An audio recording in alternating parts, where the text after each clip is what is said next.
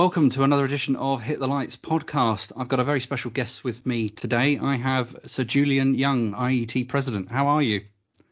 Gary, I'm doing well. Thanks very much indeed. 9 months now into the presidency of being in the IET.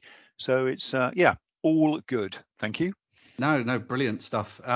Would you be able to tell me a little bit about your journey into the world of engineering? Oh, absolutely. I think probably many children, certainly of my era, were not quite precisely certain what it is that we wanted to do. Pre-internet, a long time ago, as you may imagine. I'm 60 years old now, so this will have been in the sort of about 1977, 1978, trying to determine what to do for GCSEs and A-levels in those days. And you get to meet the career master, who happened to be my English teacher, who did this in his spare time, sort of thing. Right. And he sort of said, "Right, Julian, tell me a bit more about yourself." We concluded that actually, for the number of times that I was taking my bicycle apart and putting it back together again and helping others repair their own bicycle, that perhaps really what I ought to be is an engineer. And it sounds really silly, but it's almost as simple as that. I must say also that my father was trained as an aircraft technician, engines on propulsion, and at the time was working at Heathrow, though I have to say I didn't really know very much about what it was that he did, but I guess a bit of that rubbed off as well. Yeah, leached into your life. I'm sure he was very happy you kept taking your bike apart. Yeah, it was, yeah. So touching on it then, where did you go from there? How did you take the next steps into becoming an engineer? Sure. Well, I was the first person. Well, I did clearly the right then O levels, now GCSEs, and the right A levels. So I studied maths, physics, and design technology for A levels, thinking that was the route into university. I was the first person in my family to stay for A levels, when in fact, the normal age for leaving school was 16 years old. And also I was then the first person in my family to think about going to university. So I didn't think that my parents could really afford for all of that to happen. It all sounded quite expensive without really looking into it too much. It was pre-loans and so on, but it was still an expensive thing to do, to go through academic study with no form of income. So I thought what I needed to do was gain a sponsorship. And so I wrote to a number of companies to ask if in fact they might sponsor me to go to university and then clearly work for them at the end of it. I got, most people didn't respond at all. Rolls-Royce wrote back very nicely and said no. But out of it all, I was offered a place and went through interviews and so on for the Royal Air Force and also for British Airways to do exactly the same course that I ended up doing, which was air transport engineering at the City, then a separate university, now part of London University, or University of London. I cannot tell you now why to this day I chose the Royal Air Force over British Airways. I know a lot of people. In fact, I'm going off to a 60th birthday party in July with one of my colleagues who went to British Airways. I always think that he's had far better holidays than ever I've done, because he could get standby holidays. He used to fly, I remember in his early years, off to New York just to buy a handful of CDs and fly back again. God, yeah. Because he could, and still probably save money actually on the price then of CDs in New York compared to downtown where he was living. Looking back on it, and I'm pretty certain that probably all of them have earned more than I've done over the years. But I've really enjoyed being in the Royal Air Force. The opportunities for working alongside large numbers of people, having very large responsibilities early on in one's career, and I mean people responsibilities, and also a very strong operating output. A set number of aircraft that need to be made serviceable every day to meet the flying program this week, next month, next year.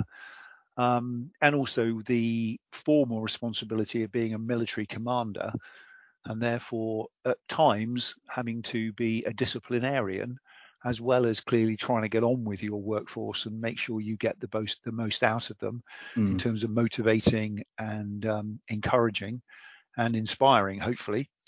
I learned an enormous amount, and indeed changing jobs as I have done, certainly in the early years, every 18 to 24 months, was great experience in every single job. Really built on the last one, such that by the end, time I left after 40 years, I thought I knew the Royal Air Force pretty well, having done most engineering jobs or been involved in most across the board, and ending up being the chief engineer of the Royal Air Force for the last 4.5 years. If I'd done it for a day, I would have been proud. To have done it for 4.5 years, I look back and just think how lucky I was to have had that kind of opportunity and experience. No, definitely. Yeah. I mean, to take it back to your university years then. So what was it you studied at university? I studied air transport engineering, which sounds a bit of an odd course, really. It was put together principally for British Airways, where what they were trying to do was fast track train young graduates into C-class licenses, Right. so that they could actually take on management responsibilities within BA for maintenance. A better title for the course really would have been aircraft maintenance engineering, in as far as we did do some design and structural loading and so on, but we also did an awful lot on logistics and queuing theory, and a lot more about the systems that you find on aircraft.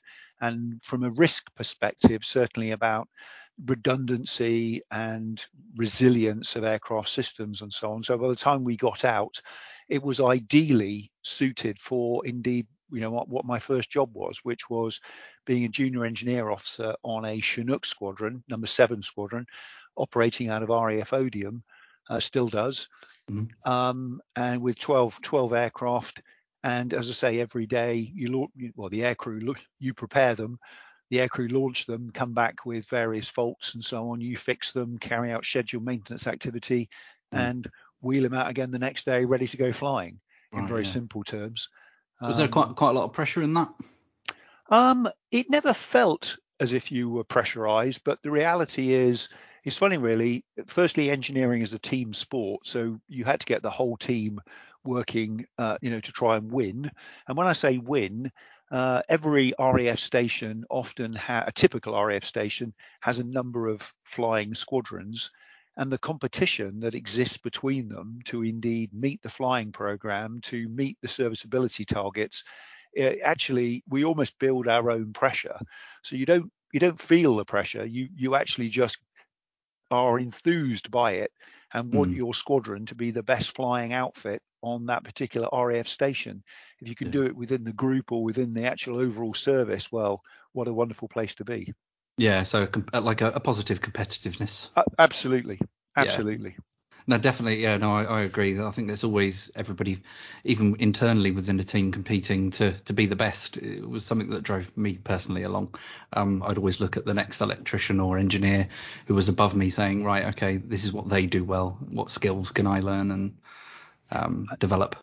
And I think that's the nice way of doing it, is to actually see what it is that you are good and not so good at, and focus on the areas where you're not so good and just work harder at them. There are many people that are despised for stepping on people and riding roughshod over others to achieve their own personal goals. In my own personal experience, that really never works. Actually, what you've got to do is you've got to really try and be a team player within a very strong team, and try and work out how you can make that team stronger. Sometimes it's by your actions of actually encouraging others, and certainly much of the time it's actually just being better yourself. Yeah, definitely. So obviously you've had quite an expansive career. What were some of the biggest engineering challenges that you faced during your time with the RAF? Well, I think if I look and see, what were the most enjoyable jobs that I've ever had, it was probably pretty early on. I spoke about being a junior engineer officer on a squadron. The pinnacle of being a squadron life is being the senior engineer officer on a squadron at the squadron leader rank, typically. And I did that again on another Chinook CH-47 squadron, 18 squadron. And at that time, we were working out of West Germany. Because this was pre-Cold War. In fact, the Cold War had just finished, so I went into that tour in 1990. And being feeling as if you are the ultimate responsibility for what's going on engineering is quite a big responsibility. For anyone going into it. I was lucky enough to be still pretty young. I was only 28 years old. I think I was the youngest squadron leader engineer in the Air Force at the time. So there felt as if there was a high degree of expectation. The reality is of just going in at that time, of course, we were also preparing to go off to the Gulf War. And in about 2 months after my arrival, we actually did deploy to Saudi Arabia to take part in the coalition forces in Gulf War One, to clearly manage to get Saddam Hussein out of Kuwait and to liberate Kuwait. So that was, when I look back, a massive task, and indeed one that I'm not sure I felt as prepared for as I might have done if indeed I'd thought more about it and perhaps had a bit more experience under my belt. But ultimately, it went well.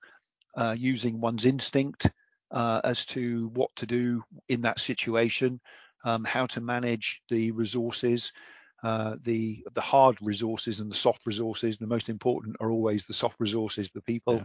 Yeah. So I had the ultimate joy of working with about 150 ground crew.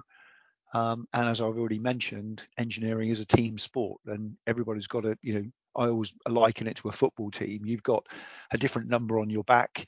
I can't be in goal. I'm not very good being a forward. I'm somewhere in the midfield. I'm kind of pulling and pushing at the same time, and you rely on your specialists who do all of the hard work.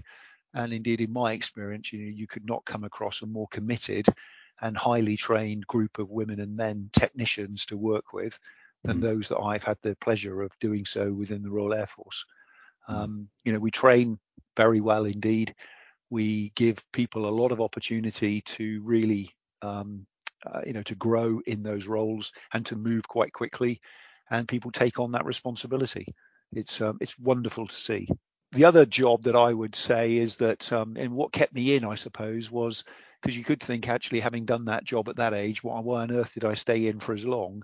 And I guess it's trying to take that experience and make it better, make the systems better. And I was involved in some serious level transformational activity in the as an Air Commodore, and then again as an Air Vice Marshal, when we were trying to reorganize how we do things from an engineering perspective, really quite dramatically, lose quite a lot of numbers in light blue uniform, take on board the contractors to undertake that work, the BASs, the Boeings of this world, which had never actually worked alongside us on the aircraft ever before. So that was a very new way of doing things. It was about efficiency. That's what we had to do. We had to achieve very high financial targets. The risk that we had is that we'd lose resilience, that we'd lose the skill sets that we had always been proud of having ourselves, and that we wouldn't be as good in the long term. The reality is, I think we've got through all of those challenges. We've made sufficient savings to keep frontline squadrons in place that otherwise would have had to have been lost because of the savings. But we've also managed, I think, a far more mature and far better approach where the military do those things which we're good at, which is the deploy, move fast, frontline, sharp end, and relying on contractors who are historically, traditionally longer in the post, have much more experience than indeed some of the young technicians out on the squadrons, and can actually blend the overall experience and the workforce together, so that ultimately the organization benefits from the young thrusters and industry working much more closely together. And that none of that happened easily. None of that happened certainly by accident. And I was engaged in that twice, to in 3 or 4 year chunks, to lead that work and to hopefully get a better overall outcome for defence. I believe we did. I believe that we've learned a lot of lessons, and indeed at the time I know a number of countries, a number of international partners thought that we were a bit mad actually in taking up that stance and giving responsibility in a much more wholesome way to industry. But looking back, it's interesting how many of them have indeed followed the journey that we undertook, because defence and engineering and equipment is an expensive business. What makes it expensive? We're buying the high-end technology in very small numbers. Even F-35, if indeed 3,200 of these things are made, I mean, that's an awesome number of military aircraft. But the reality is it's only 3,200. Yeah. A car company would not produce computer chips for that small number. They wouldn't even get out of bed to think about it. Yeah. They're in the millions, and therefore the overall cost per unit is so much higher. And indeed, with some aircraft that we're buying and aren't in the 3,000s, they're in a small handful. So the Royal Air Force at the moment is in the business of buying Wedgetail, the new early warning airborne air traffic control mission command aircraft, and we're buying 3. And they are incredibly high tech with, incredibly high tech components, and they are bespoke, and therefore it's an expensive business to get in. And if you want that leading edge technology, then the only way you can do it is to, balance your books, find yourself some affordability, and go and buy it, and clearly contract for it as well as one can. Yeah, investment is always key, isn't it? Yeah. I think one of the other key things that you kind of mentioned was discipline. And how did you find you suited the RAF life in that aspect of things? And I suppose once you were promoted to senior ranks, then handing out the discipline and managing a team in that sense. Yeah, I mean, we shouldn't make too much of the word. I don't think it has a capital D. I think the culture has changed over the years, and I think certainly when I joined, it was pretty clear as a junior officer you were a flight commander, and discipline was something that was a bit more frequent. And it sounds dreadful. I mean, it wasn't as if at that stage anyone was going to prison, but you would have the ability to certainly for a small fine, a small £25 fine or something, or you could give people extra duties. It could be working this particular weekend to do a particular thing. Therefore, it was an inconvenience in many respects. But of course, the misdemeanors were relatively minor. Later on, are people still court-martialed? Is there still an Air Force Act? Yes, there still are these things that can happen, but these are much rarer these days, and often for far more serious offences. When in fact, if it were of a particular severity, then actually the law outside would kick in and take over. And there's much greater oversight by what is going on now from outside looking into the military, and quite rightly so. I mean, law these days is so much more complicated, and people's expectations of how things will work are very different to they were 40 odd years ago. I mean, one of the more positive things that I noted about yourself was that you eventually became the defence engineering champion. Yes, I did. So through my journey, as it were, of being in the Royal Air Force, one of the jobs that I did was being the station commander, RAF Cosford. Now, that particular unit, just outside Wolverhampton, is the RAF Technical Training College. At that time, we had 2,500 trainees going through. Really large number. The Air Force was a bit bigger in those days. And we also had 900 civilians working. A large number of those were lecturers, alongside about 500 military lecturers. So it was quite a large number of people. But nonetheless, what I learned there was something which, I realised whilst I was there, the importance of professional and personal development. I mean, I'd already started doing some courses of my own to try and educate myself, so that in the way that you discussed earlier, when one looks around, I could hopefully be a little better at my job. So I'd already undertaken an MBA at that particular point to try and learn more about the business side of what we did within defence, as well as engineering.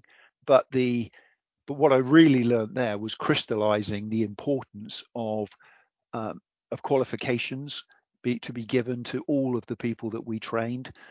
For us for nobody almost to do anything that wasn't accredited in some way, shape, or fashion, to ensure that people were building up a portfolio of evidence so that when they left the Royal Air Force and got a job outside, that transition would be as smooth as practicable, and that the UK PLC, as it were, can actually make use of the skills that they had invested in through paying their taxes, as it were, directly into the private sector, so that aircraft technicians could go and be aircraft technicians in outside world, as it were, rather than finding the barrier too great because they weren't qualified in the right things. So that I really got professional development. And then in another job a bit later on, probably looking back now about 14 or so years ago from now, so it was in 2008, 2009, I was in a position where actually I was able to influence what we did as policy for within the RAF engineer branch.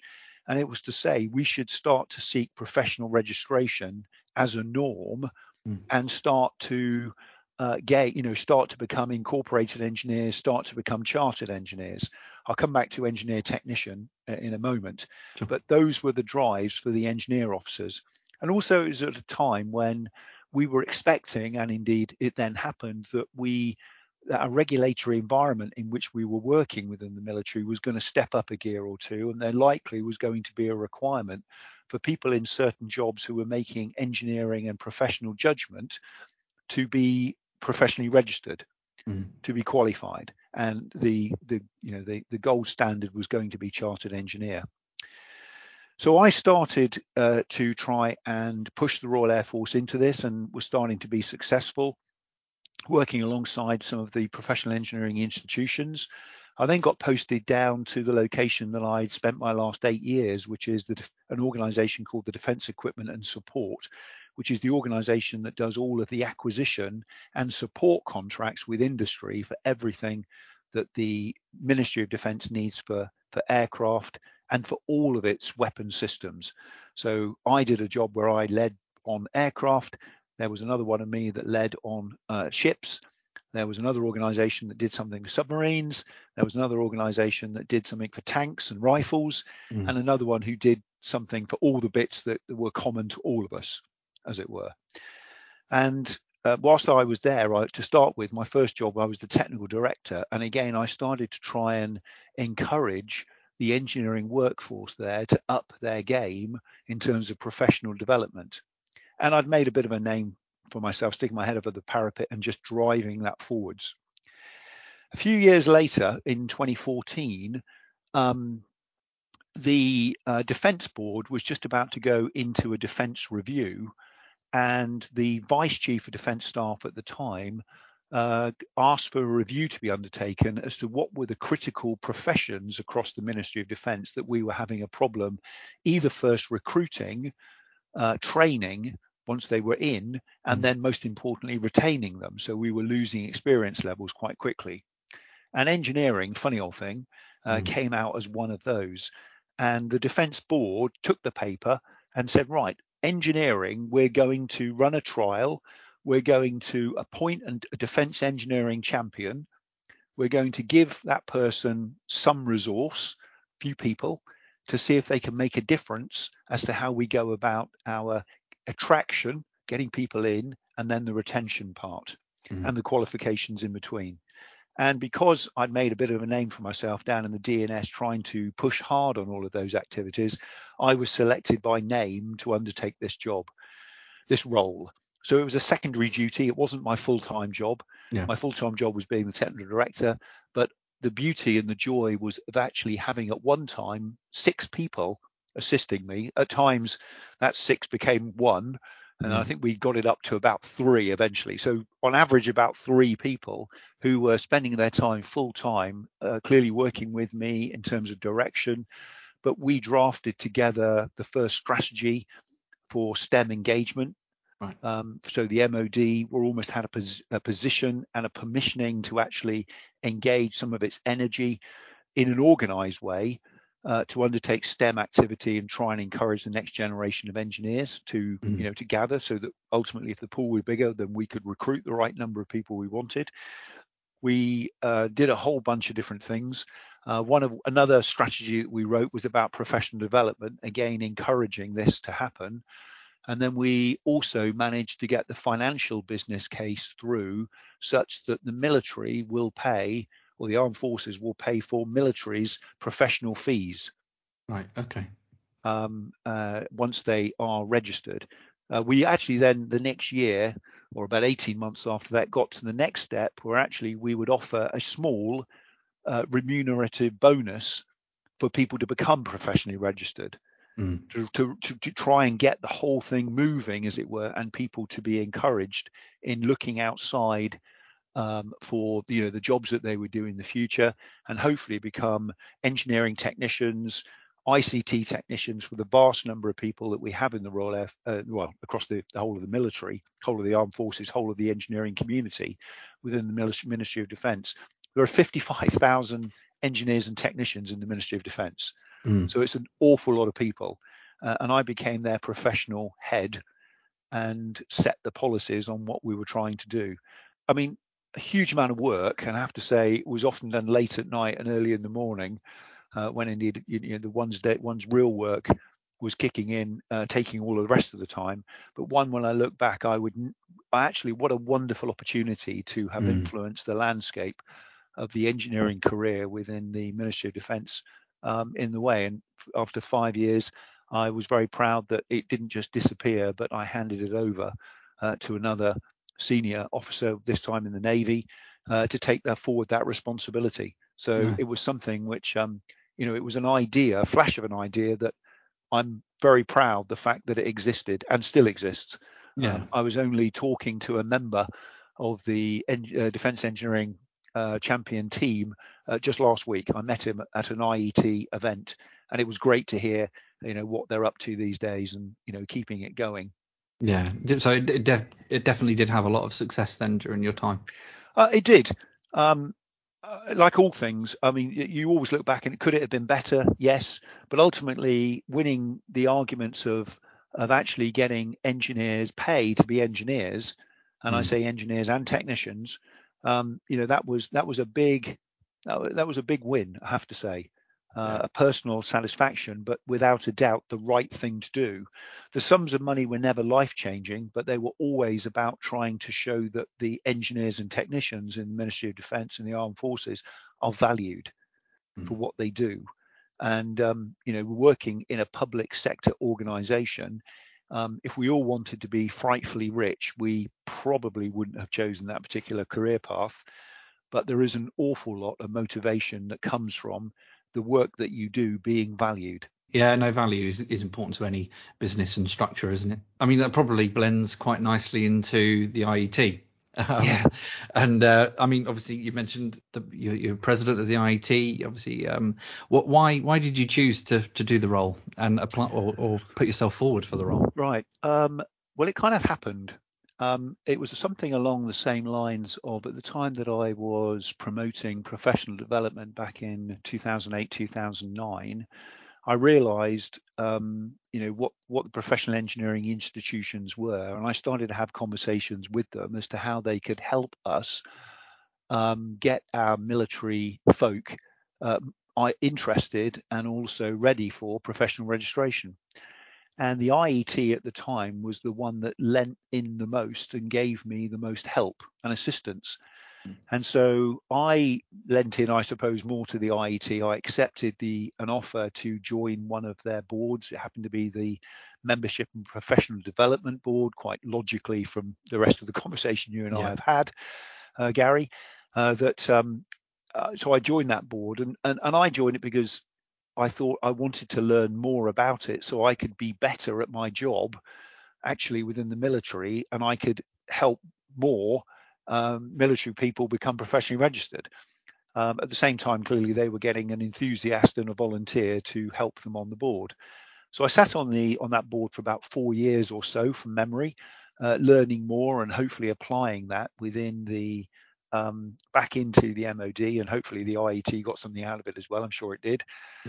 To the point where, and I can't remember quite who asked me now, but I was asked, would I like to stand for election to be a trustee for the board of trustees for the IET? And I thought, well, it's an interesting opportunity. I'll do that. Although I didn't fancy the idea of the election much. Yeah. I can't remember ever being elected to do anything, as it were. Interviewed a few times and won the competition, but not actually ever being elected. So I put my short words together as to what it was that I was excited about in engineering, and I was lucky enough to have been elected to join the board of trustees in 2016, and then learned an awful lot by being on the board of trustees. Again, about how the IET works, its relationship with the Engineering Council, its relationship with the Royal Academy of Engineering, and clearly the sister PEIs, and industry and the others, all of the other players, as it were, so how does this work? And I could try and again learn from that, and also contribute clearly from a military perspective, but also from I'm gaining general knowledge at this point as well. I'd been there for a couple of years and then asked if indeed whether I'd like to stand for election to be a vice president. I didn't much like the sound of the election bit, but by then I thought, well, I'll give it a go. So I wrote my piece, did a short video piece to camera, I think, which you were allowed to do in those days. There was no lobbying. You couldn't, it was no advertising or anything. That was the entirety of it. And then I found myself, a newly elected vice president. Again, after about a year, I suppose, I was then asked summer of 2018 as to whether I would like to be. I didn't have to stand for election at this point. This was a kind of decision that the smoke-filled rooms, not that those exist anymore, but the hierarchy of the IET board of trustees, along with the executive, said, would you like to become a deputy president? And by being a deputy president means you do 2 years as the deputy president, the junior deputy president, and the senior deputy president. And if it all still works well and you're still got the time in your diary to be able to do this, you then become the president. So I never chose to do it. I kind of fell into it. Evolved, absolutely. You kind of got involved, increasingly. The good thing about the way that the IET works, as I'm sure many other organizations of this kind, is that, again, through that period, you took on additional responsibilities of particular committees where you would, or working groups, and you chair it or be a member of it. So you started to learn an awful lot more about how the IET works. So I chaired the investment and finance committee for a couple of years. I sat on the risk committee for a couple of years. I chaired the technician and apprentice awards panel. I sat on the awards and prize panel. I sat on a couple of working groups to do a couple of tasks to see an IT system into fruition. So you learn an awful lot, and you clearly, hopefully, bring something back from your day-to-day job and experience that's of value to the IET as well. And you learn a lot from doing it. And indeed, I would certainly say, less so perhaps for me, though I would still claim to learn something new every day. But for some of the younger trustees on the board, this could be quite a lot of experience of sitting on a board at that level, of actually being a member of another committee, or maybe chairing something or a working group, is great experience that they can then feed straight back into their day-to-day professional life. And so I think that there are benefits that go both ways. As it is, I held down a busy job within the Ministry of Defence at the same time, but this was something that by and large often was done. The boards of trustee meetings start at 5 o'clock in the evening, or the afternoon, should I say, and run through till 7:30, 7:45. So it wasn't in core working hours, and clearly one made the time up, whatever one did, in later on in the day, whenever. I mean, the day is a long day for anybody in many walks of life. It certainly was for me as a senior member of the Royal Air Force. No, I can imagine they're very long days, early starts, late finishes. That's not complaining. That's just a fact of life. And to be fair, I think most engineers do have that sort of diary and lifestyle. Certainly the day-to-day electricians that will be listening will be the ones starting early in the day, getting the electricity on, and the last ones setting and fixing well into the evening with the late summers. So yeah, and it's funny. I think that often for people who are, the willing volunteers are often those that end up, taking on quite a lot of workload. Yeah. But I would say happy to do so because genuinely wanted to make a difference at work and wanted to make a difference within the engineering community, and hopefully a small amount of movement made in Yeah, no, that definitely. is all good. I mean, you spoke obviously quite at length about professional development. Is that part of any of your goals during your term as president? What are some of the aspirations you have? Well, there was a couple of things. Firstly, we had, as a board of trustees for the previous, probably best part of 18 months, had been actually developing a new strategy, which we call IET Strategy 2030, with some particular themes and some particular societal challenges that we wanted to make a difference in, and that was published for the first time, coincided actually with me becoming president. So I've spent quite a bit of time promoting the strategy, explaining what it is, and describing how everybody can actually join in and contribute towards the overall strategy. And hopefully, in a more joined up way, we can achieve more in a joined up way within the IET. We can go further and faster by actually focusing in on some key topics rather than perhaps at times being as broad as we had been in the past. As we all know, if you want to concentrate effort and get things done, then you probably need to come up with 4 or 5 things to do rather than a couple of dozen. Yeah. And so that's the way the strategy was intended to try and coalesce energy on a fewer, but more importantly, very strategic topics. The second thing that I wanted to make a difference on was, and I mentioned it a few times, but technicians.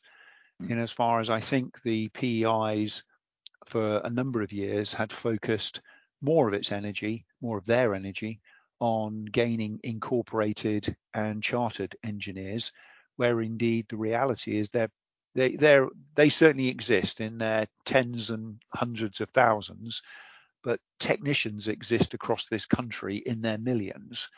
And we had not really put our arms out and tried to encourage them to become professionally registered as engineering technicians or as ICT technicians, as per the UK spec of the Engineering Council. And so it gives me great pleasure to know that actually we're putting together now a value proposition so we can focus more cleverly at what indeed technicians would want from membership from a PEI such as ourselves. What kind of continual professional development will make the difference to them wanting to get that competitive edge that you and I spoke about, Gary, earlier.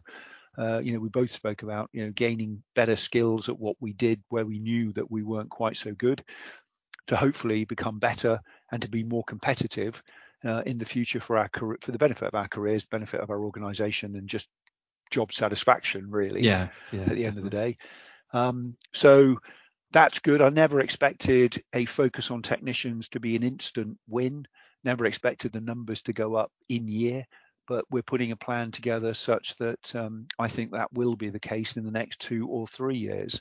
And I think there are other activities that are going on with regard to building regulations, such as Dame Judith Hackett's independent review, where there's a greater level of focus being shone, as it were, on the work of technicians and mechanics on the actual day-to-day doing the job, and recognizing that post Grenfell, the most dreadful tragedy, 72 people died just over 5 years ago now, and still we haven't learned all of the lessons that one hopes that we might, that will stop a dreadful thing like that ever happening again in the future. And I think a lot of that will come down to the increasing levels of professionalization of a very large workforce. And that is a really, really difficult thing to do. But, it gives me great pleasure, a great kick, actually, when I hear people now within the IET, they talk about engineers and technicians. And it's now in our thinking. That's great. We've still got some action to actually do and to deliver more that's going to be of benefit of current and hopefully anticipated a lot of future members in technician in the technical area. But it's, if we don't start, we'll never get there. Yeah, no, definitely. Obviously, that report highlighted collaboration amongst trades being one of It the did. one of the key points. So, what are some of the things the IET are doing to further that aspect of the report? Well, her report, Dame Judith's report, spoke about the need for all of the professional engineering institutions to collaborate with industry and across trades. And indeed, whilst we have a confusing picture, I think, in the UK, where we have in excess of 36, 37 professional engineering institutions carrying clearly the skills and wishes of some quite small groups and some very large ones across that. There's always more that we can do to collaborate with each other. The reality is, I don't see it as a massively competitive market where some people are in a particular niche and are clearly serving their members successfully and well, and all of us want to do that. There are some which are bigger than others. The IET happens to be the biggest of all of the PEIs in the UK, happens to be the biggest PEI actually in Europe, with 155,000 members over 148 countries. But that's where I think that we have the opportunity to look broader and to try and bring people on board with, trying to worry more about professional registrations. So, for example, you're interested in electricians. Mm-hmm. So we already work with the JIB, who issue the site competence cards for electricians. We're arranging further meetings with them. It's a continual dialogue to ensure that all of the card holders have a pathway to registration with the IET. Now, the IET is multidisciplinary, and that's why it's so big as it is, but its roots are strongly in electrical and electronic engineering. And so there is a natural group of skill sets and subject matter expertise that already exists within the IET. And so working hard really with industry, and most importantly, all of the people and the PEIs to deliver that step in professional knowledge, professional qualifications that are required when we look at high risk and safety environments within the building trade. I mean, one of the kind of key issues that regularly kind of gets brought up on, I'll say, on social media and regularly discussed by electricians is obviously short courses into the industry. I don't know if you've had any thoughts on that, or if the IET are taking any steps relating to those. So, I mean, there's already a very wide range of providers that are offering short electrical courses. And we've looked at, again, we've got various policy panels. We've got clearly a very large number of subject matter experts who, of their own volition, have actually looked at various courses, perhaps been on various courses, and then actually fed it into us through the various social media blogs and opportunities that exist via our website. And some of those courses, I think we look and see, are very successful indeed. And indeed, we're not going to try and compete with those. If they're working well, then that's fine.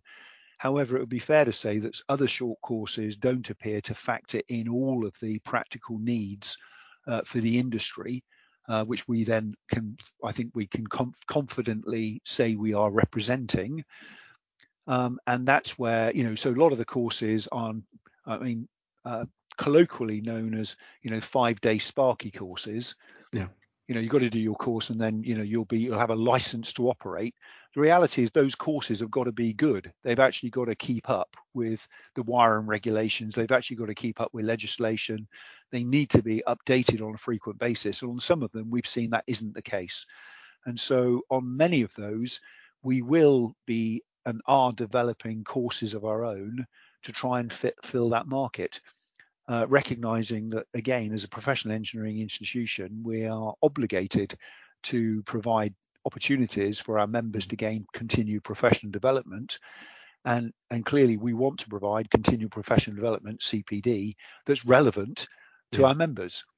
And so if it's relevant to industry and it's relevant to a whole trade, then so much the better, because it means people are going to want to do it because they are going to get better at doing their job and will be better qualified, and ultimately, depending on the way that government policy goes, they may need a formal license to operate. They may need to be formally professionally registered. That could be the outcome. Who knows? Yeah. But we are trying to prepare, as it were, ourselves so that we can offer a professional service to all of our members, so that if that is the outcome, or even if in fact it's the direction of travel, that at least we are helping people get to where they need to be, so that ultimately the work they undertake is done to the very latest standards and to a high quality. And it's not just a great big race for the bottom line. The cheapest is always going to win. As we know, the cheapest always winning brings safety concerns. Yeah, no, definitely. No, I mean, obviously throughout the pandemic, we saw the increase of webinars and CPD. So I think definitely it's opened lots of people's eyes who naturally may not have been drawn into, CPD from home and things like that. So, it's great to hear that obviously the IET are expanding on this and running with the ball on that one. Certainly, that's the aim. So we kind of touched on it a little bit, but what can the IET do maybe better to reach non-members as it stands? Well, that's a really good point. I think, if you look back at the strategy, we've got some societal challenges which we've identified. There are 5 of them, but there are 2 that I really focus on because they are our priorities. And the first one is sustainability and climate change. Mm-hmm. Which is the biggest problem this planet has ever faced. Our planet needs to be fixed, and ultimately, who's going to fix it? Well, people's behaviours is going to be a big change to the outcome in terms of temperature growth, but at the same time, it's going to be engineers that get hold of good ideas that have been put forward by scientists, and ultimately, you're going to need to produce it faster. It needs to produce quickly. It needs to work better. And what are we good at doing? We're good at doing all of those things. We're great at continual improvement. We are a restless community that's never happy with what we've got. We always want it to be better. And therefore, if we look at sustainability and climate change, what any technically minded person out there cannot believe that is an important thing for the likes of any professional engineering institution to be engaged in and to be involved with. And thus, if we fly that particular kite and actually prove that we are making a difference, I'd like to think that we will encourage people to be more curious about us and hopefully join forces with us. The second of those societal challenges, again, which is absolutely a given, is our digital future. Everything is changing. Everything we touch, everything, the way we go about our work, everything is becoming digitalized. And therefore, what we've got to do is embrace it and try and move as fast as we can with that level of technology that's moving so very quickly. And if we think about it traditionally, if you think about professional development, we gave great training, we give good training currently to all members of the military across technical trades. So they all get some great training. But if that's the last piece of training they're going to have for 20 years, their skills will become irrelevant within about 10 years because they just can't keep up with technology. We'll be bringing in new equipment such as the F-35, which is an entirely digital monster, that if you don't know, the rudiments of software and architecture and how it can work, and most importantly, how we keep things safe, and the importance of software, updates, make sure that everything fits alongside and is compatible with everything else, all of the other software loads that have been put onto the aircraft, then we need to do that. And what that means is it comes all the way back to continual professional development. We need to give people technology refreshes and to upgrade people's knowledge throughout their careers. And indeed, I think, again, for people who are out there in the sort of late 30s, to mid 40s, you could almost argue a neglected middle group of people that really do need to look hard at their own skills. And those people are certainly if they're not already, should be beating a path to their professional engineering institution of choice, or indeed think about joining one, so they can gain access to further training that they need if it's not available through their place of work. No, definitely. Yeah. I mean, it's just being a member obviously can create an awareness, can't it? And you don't know what you don't know. And an expectation. So as soon as you are professionally registered, again, the requirements of the Engineering Council are that you'll do 30 hours of CPD a year. Now, that's not hard work. I do a lot of my CPD listening to podcasts such as this on an engineering topic whilst I'm out walking the dog. Yeah. So it's not something, you're just listening to something really interesting and gaining an appreciation for a different aspect of engineering that you knew nothing about and have learned something, and the dog gets a walk at the same time. Yeah. Sounds like a win-win, really. Yeah, no, I'm same here. I always have a podcast or two while I'm driving somewhere. It kills the time very quickly, doesn't it? And Yeah. You fill your time in. I mean, one of the things you kind of mentioned as well, I think is probably worth just touching on. We've got a large amount of financial uncertainty as well. Is there anything like the IET is looking towards in terms of membership and how that can be managed with members at the moment and trying to draw people in? Yeah, I mean, that's a really good point. I mean, over COVID, our overall, whilst we've got a very large number of members, the overall membership number has in fact dropped. And there are a number of reasons for that, but the principal reason is students not being at university, or for us not having access to university students to encourage them right at the beginning of their engineering career journey, that indeed, it would be very valuable to become a student member of any of the professional engineering institutions, to start to think about their qualifications and actually, again, just get a broader understanding of what's going on within their profession. It's going to help them and help them be more successful in the future. So we are working hard now to try and recover that ground with students who are now possibly year 2 or year 3. So we're working hard on that, and we're coming up to the strongest part of the year to do that in October, with freshers fairs and all of what goes on. It's not all fun and drinking. Yeah. Some of it is actually societies and actually learning more about what you need, as it were, to safeguard your future career. So we're working hard on all of that. But at the same time, we're also listening hard to what the members are saying, and in particular, our young professional members, as to what it is that they thought they were going to get from the IET. What is it they actually get? And in some instances, they get more of what they were expecting, and that's great. And in some instances, there's a gap there. So we've had a volunteer survey, which we undertake every year, but we're really looking hard at the outcomes from that to put in place, hopefully, meaningful actions that's going to make us more attractive to members wanting to join us, and most importantly, staying with us. But if we look to the not too distant future, I think the term institution is an odd kind of word for youngsters to get their heads around. And indeed, I think all of us need to look hard at the overall member value proposition, to ensure that we are not only are we providing training that can be relevant to them, that we remain relevant to our members. Yeah. And it hasn't escaped our attention that society is moving on, and people are members of less organizations than perhaps they were in the past, or indeed have a requirement for dipping in and dipping out again. Yeah. And so we are giving thought as to how we might change ourselves as we look to the future, as I say, to ensure that we provide what our members want and what our profession needs as well. Yeah, I think one of the things I'll share it with you, but it's just a thought off the top of my head that's always been one of my slight frustrations with in particular, I suppose, career manager, is that it would be great to have an app, something on the phone to be able to log as you go, something like that. I know that probably logging and recording CPD is probably the hardest part of it, rather than undertaking it necessarily, and maybe that's something that we could look into.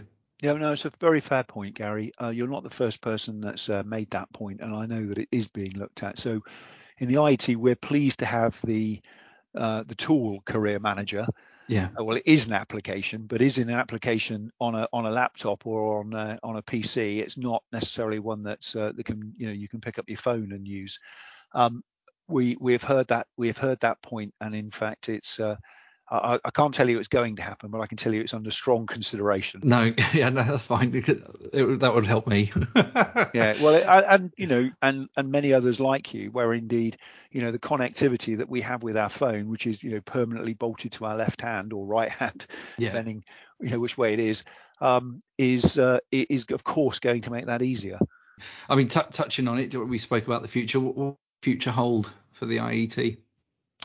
Well, I'd like to think that the strategy 2030 will place us in a good position. The themes within it are funny old thing, excellence in engineering, doing our best to make sure that an increasing number of high quality engineers and technicians come into the profession on an annual basis. And I've already touched on the societal challenges that we are trying to put, again, energy into.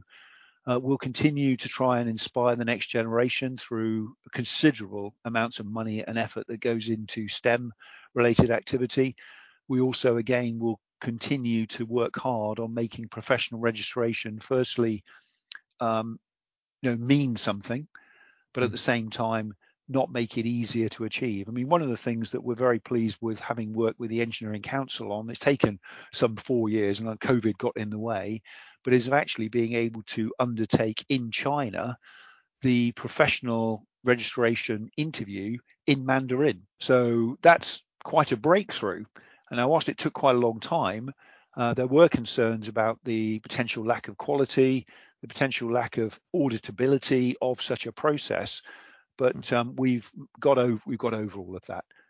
Some of it was, a bit of uncertainty as to how it might work, and there was some good argumentation about how that potentially could cause some drops in standard and so on. We can overcome all of those. So that's one example of trying to make ourselves, again, comes back to it's an awful word if you're not it, but we are trying to be more relevant to our members on a continual basis. No, I think that's all you can really do, isn't it? Well, we can work hard at it, and as I say, keep reviewing what you're doing and how successful it's been. And the great thing that engineers are, as I've already mentioned, is we're great at continual improvement. No, yeah, I think that's probably a good way to end the podcast. I do have one final question for you, though. What is your favourite movie? My favourite movie? Oh, dead easy. Local Hero. Local Hero. That's not one I'm familiar with. You're not familiar? It came out in the 1980s. I'm kind of guessing 1984. Right. It's a movie about an oil development in the north of Scotland. And the whole thing is about the clash between corporate business and a local community, that the corporate business, in setting up a massive oil refinery and terminal, was going to disrupt. And it was the bringing together of those two cultures. It is a bit of a comedy. It is a bit of a cult film. Please look it up on your phones. I will. And all listeners, if you've not seen it. And I think you'll find it actually on a ready day-to-day basis somewhere on Netflix or on Amazon. Yeah. And if you've not seen it, whilst the only fault it has is it was pre-mobile phone, and we talked about those. Yeah. So an awful lot of the action goes on in a telephone box without spoiling the whole story. Yeah. But it is a truly inspiring film. Right. Okay. No, that's brilliant. I'll definitely give that a go. So, and who could want to do anything other than be a local hero? Yeah, exactly. We all want to be a hero. Yeah. Thank you very much for your time. It's been much appreciated, and a great conversation with you.